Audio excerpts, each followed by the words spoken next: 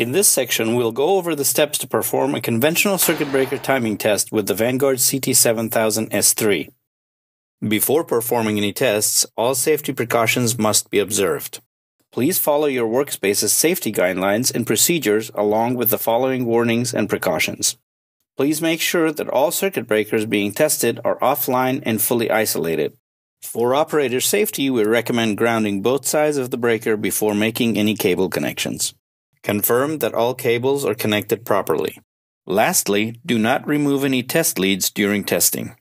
We'll be making cable connections per the connection diagram shown here. First, start by connecting the CT7000S3's ground terminal to the substation ground.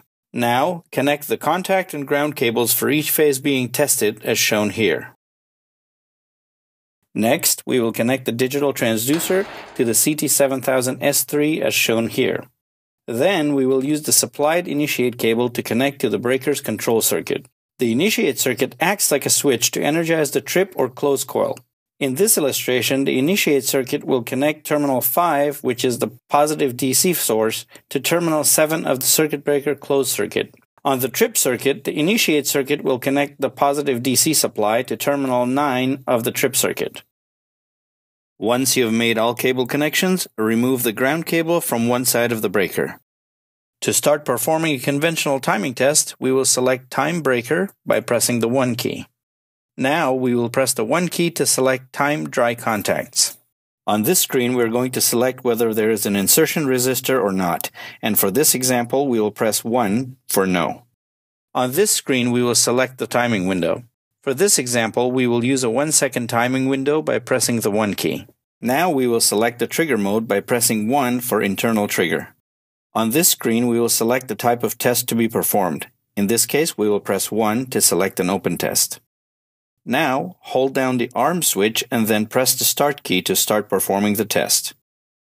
Continue holding down the arm switch until testing is complete. Once testing is finished, we will be returned to the main menu. Once we've performed a test, we can print the test results to the unit's built-in thermal printer. To print the test results, select Get Results by pressing the 2 key. We are now presented with multiple options for printing the test results. We're going to select Plot Full Chart by pressing the 2 key. Now press the 1 key to select Thermal Printer. And now the test results are going to be printed on the unit's thermal printer. Once printing is completed, you will be returned to the main menu. Next, we will take a closer look at the test results. Here we have a sample printout of an open test shot. The CT7000S3's frequency setting is shown in the header. The frequency value is used to convert the contact time from milliseconds to cycles. Here we can see the date and time the test was performed. This header section shows relevant test information for the test record. This information is entered by the user before performing the test. The test type is shown in this section. In this case, we can see that the results are from an open test. The contact times are shown here in milliseconds. The equivalent times in cycles are shown in the cycle column. The measured contact bounce duration is listed here in milliseconds. The contact wipe distance is measured and printed under the wipe column. The wipe measurement is shown in millimeters or inches depending on the user's preference.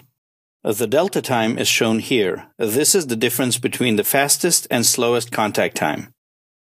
The travel analysis for transducer 1 is shown here. The analysis comprises the breaker stroke, contact velocity, contact over travel, and contact bounce back. They can be displayed in either English or metric units.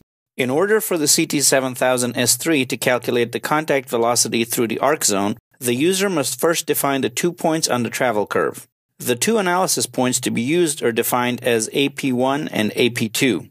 The AP1 in this case is the distance that is 10% of the stroke and is measured from the fully closed position. The AP2 in this case is the distance that is 50% of the stroke and measured from the fully closed position.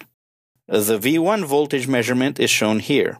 The CT7000S3 will detect the on-off voltage transition on the V2 and V3 voltage input channels. It can detect up to 3 voltage on-off events and record the times. In this example, the CT7000S3 detected 1 voltage transition on the V2 channel at 35.2 milliseconds. The measured open coil current is shown here. For this example, the initiate current was 11 amps.